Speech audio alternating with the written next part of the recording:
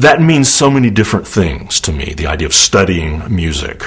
I think anybody who wants to be a professional in whatever field it is would want to access whoever the best professionals are in that field and kind of tap into that knowledge source.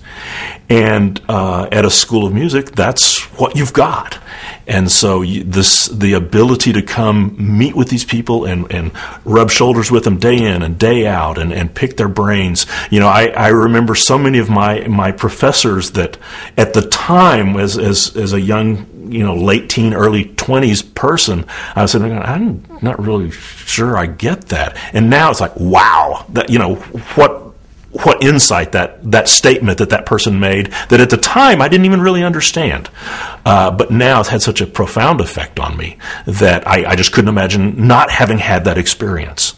And so, yeah, I think the training that you get at a good school of music is just irreplaceable for somebody truly aspiring to be a musician. It has to be there.